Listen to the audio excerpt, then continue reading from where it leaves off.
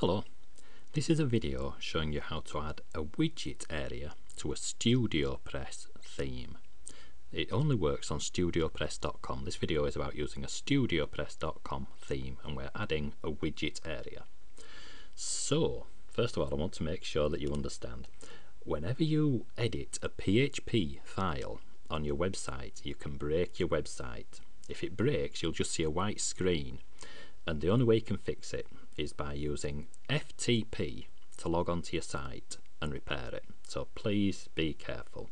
You need to know how to back up all your files from your website using FTP, and then how to repair them and replace them if you need to. So let's get started.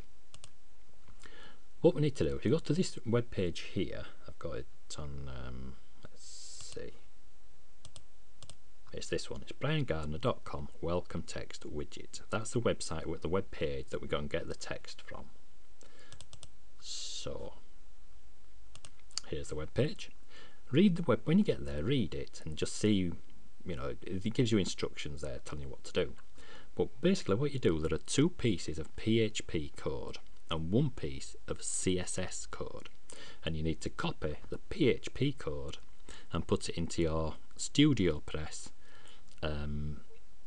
functions PHP file, and the CSS code goes into your StudioPress CSS file. So let's have a look. I've copied this page. When you get to the page, find the bit it says shows you the bits of code you've got to copy. This one goes into functions PHP, and there's another bit that goes into functions PHP just underneath. It tells you there.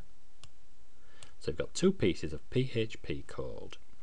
So I've copied them onto my thing to make it a bit easier. So this is the code I've copied from Brian Gardner's website, this website here. There we go. I've copied the PHP code from there, and I'm going to go to my website. I'm going to go into the dashboard, go to Appearance, Editor, and then when you're in the editor, look for Theme Functions, and it'll say Functions PHP. On your theme, there'll probably be a lot more stuff here. This is the Genesis sample theme, which is very simple compared to a lot of themes. But you're looking for Theme Functions, Functions PHP. And if you're not sure you're in the right theme, just have a look here and make sure this is the theme that you're using. So go to Appearance, Editor, look for Theme Functions, Functions PHP. And now at the bottom of this, the code that we copied, we're going to paste in. There we go. So we copied the code from Brian Gardner's website, and we've pasted the PHP code into Functions PHP. Then click Update. Now we've got some style sheet code we want to paste in. So we go back to Brian Gardner's website. A bit further down the page, there are two pieces of PHP code, and then there's one piece of style sheet code, CSS. It'll tell you just above there. You've got to paste this into your style CSS file in your StudioPress theme. So paste, copy that. This is for the cascading style sheet code. So we're going to now look for Appearance, Editor, Style Sheet, Style CSS. That's what we need. Go right to the very bottom. It's a big file, is this style sheet CSS. And we're going to paste in our style CSS code. Then click Save again or Update. Right, now what we need to do is to add a widget area, or drag a widget area. I'll show you what we've done. If we go to now we need to go to Appearance, Widgets, and over here we've added this widget area here. It wasn't there before, and we've added it. The code that we added made this appear.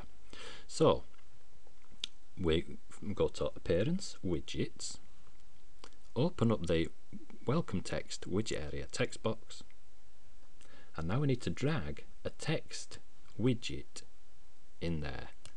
Now to save time, I've got one that I've already typed some text into, so just drag that one in. I've just added a title and a little bit of information there. Click Save, and then when we go back to our page, this is the place it's going to appear. this is where our new widget area will appear here. So refresh the page, and there it is. This is what we've added. We added this in the widget. We typed this into our text widget, and this is the widget area that we added. But at the moment, it's on every page of our site, but we don't want it to be. We want it to be only on the front page. So what we need is some conditional code. So in PHP, what you can do, you can tell the code where and when to display. So this is an if statement. It's called conditional code. I'm going to explain a bit more about this later on. So we need to find the right place to put it. So let's go back to our appearance editor, theme functions PHP. We'll go to the code we've been using. Now where you want to put it, if you look for in the code we're using, this video is just about this one piece of code. In the code that we've just used, there's a bit that says add the welcome text section. Underneath that, you'll see the bit that says function, and then it says custom welcome text, and you've got two parentheses there and then a curly brace. So where you see the curly brace, it's just before this Genesis widget area. So we're going to put it just before that bit and after this curly brace. So just add this. I'll show you a little bit later on just what we've done there. So we've added an if statement, or a conditional tag it's called. So update the file, and then we'll go back and we'll have a look and see what's happened. So this is the front page, and there's our widget area, but we've told it only to display on the front page and not on pages or posts, so it's not there. Right, what we need to do now is change the hook that it hangs on, because now it's here and I want it to appear above the sidebar over here instead. So what we need to do, we need to go to another website, and it's called genesistutorials.com, and the page we're looking for is visual hook guide. So genesistutorials.com, and look for Genesis visual hook guide. And then this page, it shows you loads and loads of different things called hooks. And what you can do with a hook, you can just hang your content on any hook that's inside the Genesis framework, because StudioPress themes run on the thing called the Genesis framework. So we'll look down this list and try and find a place in our website that we'd like the code to appear. There's all sorts of Genesis. Before the footer, if you want it down the bottom, you might want it before the footer. But we had it before, I think, before content, or before content sidebar wrap, maybe it was before. Where I want to put it is over here. I don't know if you can see, it says Genesis before sidebar widget area. So what I need to do is just either copy or type out this code, and it says Genesis before sidebar widget area. Now I've already typed that out somewhere. Here we go. Where is it? Before sidebar widget area. This is the one I want to use. So now all we need to do is go back to our functions PHP that we've been dealing with, and what we need to do now is find the hook that we need to use. And the hook, if you look in the code we've been using, look for add the welcome text section, you'll see a bit that says add action, and then there's this one says before content sidebar wrap, and we're going to change that for a new hook. Just paste in the hook that we found. I'll just update that on this web page here. We'll look through all these different hooks that are available, and we chose one. I chose this one that says Genesis before sidebar widget area, and you've got to put the underscores in as well. There's little underscores. Don't use the blue ones. There's some that are sort of an orangey colour and some that are blue, because there are different types of hooks that do different types of things, and we want these orangey coloured ones. So have a look, choose one that you think might suit you, and then change the hook as we've just done it. I'll just show you what that made happen. So it's now here, but it's moved it over here, do you see? By changing the hook, we change the position that the widget area appears in our website. We did that just by changing the hook. Right, I've got some slides because it does get a bit confusing. So please be careful.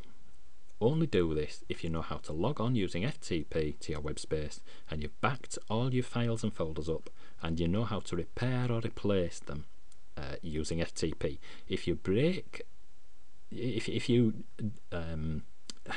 get it wrong, if you just put one single typo in when you're using PHP, your whole website will stop working, and all you'll see is a white screen. And you can't use WordPress to fix it. If you do that, you just can't use WordPress to fix it. It won't work. So you need to be able to log on using FTP to repair your PHP files and folders or files. So next, we use the StudioPress.com theme. It won't work on any other type of website, just on a StudioPress theme. We got the code from this place here, Brian Gardner's website. And this is where we added the hook. This is the where we changed the hook. So if you find the right hook you want on the website I showed you, and then just put the hook in that place there, search your code for this bit, and just swap this hook for the hook you want to use. And this is the conditional tag that we used. So there are loads and loads. If you search for the WordPress Codex conditional tags, there are loads and loads of conditional tags you can use. But I can't explain all that just in one video. This one will make the our widget area appear only on the home page. And this is where it goes. If you look for add the welcome text section, and then look for where it says function custom welcome text, and here you've got two parentheses, and then you've got a curly brace, and just after the curly brace put your conditional tag there. Well, thanks for watching. I do hope that I haven't confused you too much, because it is quite actually a complex thing that we're doing here, and I'm trying to make it in just a few minute video. So give it a try, but be careful. Only do this if you know how to log on using FTP, and you can fix your PHP files and folders if you have to. Thanks for watching. Bye for now.